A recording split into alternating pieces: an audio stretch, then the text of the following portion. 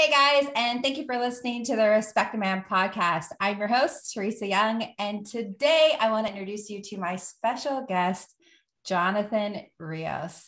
Welcome to the show. Hey guys, good to be with you. Stoked. It's so great to have you. For those of you who don't know him yet, Jonathan is an athlete turned mental coach and licensed psychotherapist who is deeply committed to remaining undomesticated.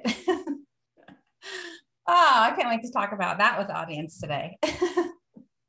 Yeah, I'm really excited to be here. This will be fun. For sure. Oh my goodness. I'm just so blessed to have you here today and that you took the time to join us. I know our listeners are going to take away a lot of good nuggets that you're going to share with them today. Let's talk a little bit about undomesticated. Because we're going to piss a lot of women off, but we're going to make a lot of men happy, I'm sure, in this show. But if you actually listen to the end, as we start to unravel what this word means, you guys, both men and women, will have a great appreciation, I'm sure, for this conversation, right? Mm-hmm. Absolutely. Yeah, fire away. I'm ready. All right, let's go. So I love to open with, some quotes that mean some awesome things to me, and they're deep, and I just love to share them with the audience. So I want to share a quote with you guys today, and I want to see what Jonathan thinks about this. So it is: society tames the wolf into a dog, and man is the most domesticated animal of all. Ooh. Yeah. That's awesome. What does that mean to you? Well, let's start by framing this idea of domestication versus undomesticated. So I work with a lot of men. I'd say 80% of the men, or 80% of my clientele are men. The other 20% are families and wives. And what I chronically see, and I've experienced this on a personal level as well, are men that have gone soft or overtly feminized. And so I have some theories about that. But what I mean by when I say domesticated, I want you to consider we live in a funny time. So because of modernity, modern luxuries, we now drive around in climate-controlled chariots we call cars. We work in climate-controlled offices. We live in climate-controlled houses. I think the average American spends a roughly average of about 11 hours a day connected to some form of screen or LED screen. We have these machines in our pockets that answer our every beck and call, right? We can push a button, order groceries to our front door, et cetera, et cetera, et cetera. And these combine, this excessive abundance, excessive access to luxury and ease, it produces something called decadence. All right. And if you look that word up, decadence basically means systemic, moral, physical, and social decay. So like in your mind, think about if you just feed your kid cotton candy every day, what ends up decaying? Mm-hmm. Are you saying that we're now spoiled cavemen? That's absolutely what I'm saying. It doesn't mean life doesn't have hard moments and seasons. It just means compared to most of human history, we live like kings. And the problem therein is because of the excessive abundance, and we excessively indulge. That's half the problem. It produces softness, decay, to where I don't know if you know this, we are literally the most obese culture that's ever existed.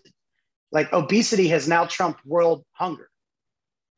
Wow. There's more people wrestling with obesity than the medical complications, the medical complications of obesity versus true hunger.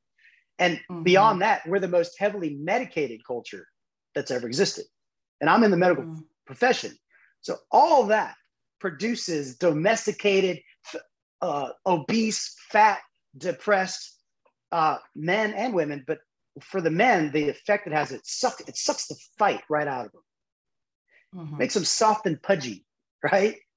Not hard times actually end up in the end, they end up producing strong men. We'll get to that. But that's the premise is I do believe, I believe we are living in some luxurious times. Now, some of us, it's hard for us to realize this if you're American. For most of us as Americans, we're in the top 1 to 5% richest people in all the world. But because we're in that pocket, all we know is we can compare with our neighbors, but it's a whole nother way of viewing things. So does that make sense? Oh yeah, absolutely. It almost makes people where their anxiety is really high, anger's on the rise, they're depressed, they're unable to be grateful for the things they have in their life. I see it all the time. And as we're going into the next few months, it is mental health awareness, suicide awareness. Like, why are we at that point in our culture? We have to raise awareness of mental health, like keeping yourself mentally healthy. And suicide, I mean, the numbers are astounding right now. Yeah, absolutely. I think if you put the suicide stats out in front, I think something like 63% of youth suicides they correlate with fatherless homes.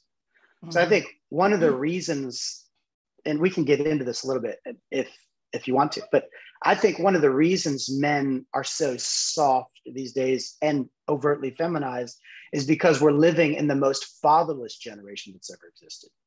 So if you look at more of the stats, 85% of male prisoners come from fatherless homes. 85% of youth diagnosed with behavioral disorders come from fatherless homes. To transpose that with women, girls are 7 times more likely to be impregnated outside of wedlock if they come from fatherless homes. The stats they're just crazy. There's so many of them. But so that's one variable, I believe, that's affecting current men. Another one, this might interest you, Teresa. A lot of people posit around the time of the Industrial Revolution, men left the home and they went off to work in factories and they got into machinery. And so men are away for most of the day. And so the children are being raised by mom and school teachers. And I think it's something like 90% of elementary age school teachers are female. So the boys are no longer being mentored, coached, raised by dad and men. They're being raised by females. And so a lot of people posit that's another variable affecting modern men. Okay. And I would propose that masculinity it's kind of taught, but it's also caught.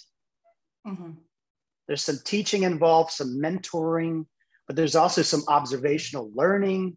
And because we're a fatherless generation, most of us don't have dads.